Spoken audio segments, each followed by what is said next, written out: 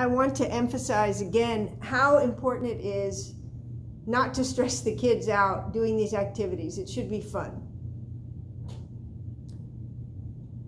And we can think of creative ways to encourage them to do them properly.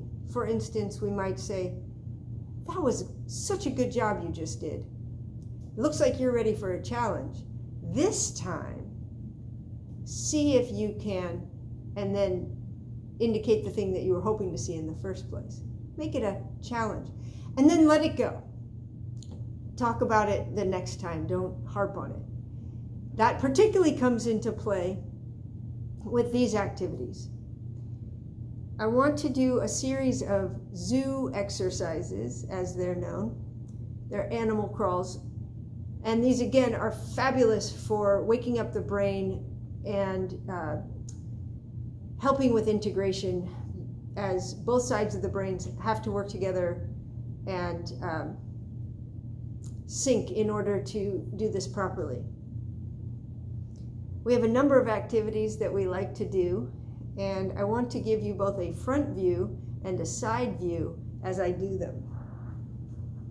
This activity is called lizard, and the student starts with their belly on the floor, or as I like to say, their lizard belly on the nice warm rocks, and they should have their socks off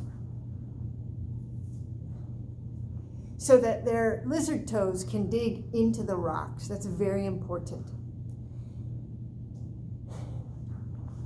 Their open arms are going to reach forward. Now I'm going to do that sideways.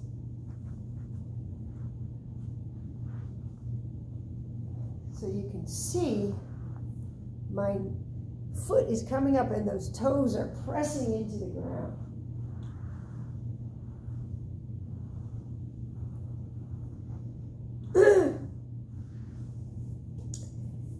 With this exercise, you may have a child who doesn't engage their toes or their feet. They're not pressing into the ground. What I like to do is say, "Good job, I'm going to give you a challenge.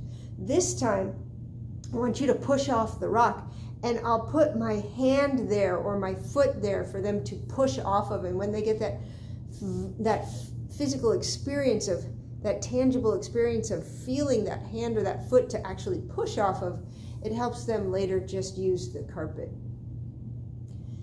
In that same series is the tadpole. Now the tadpole doesn't have any arms, just legs. And so the tadpole has to use their legs and their shoulders. I'm not the best example of this right now just because I'm still in recovery from the knee surgery, but it's getting better. Finally, we have the fish. And if you saw the earlier video with the burrito wrap, you know that the fish wiggle is essential to the getting out of the burrito wrap. So again, fish don't have legs or arms.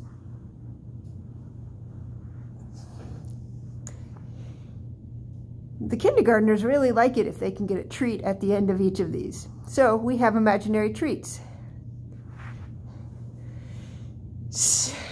Lizards get flies, fish get mosquitoes, and tadpoles get bugs or something. And I just have an imaginary bucket of them and I give it to them at the end.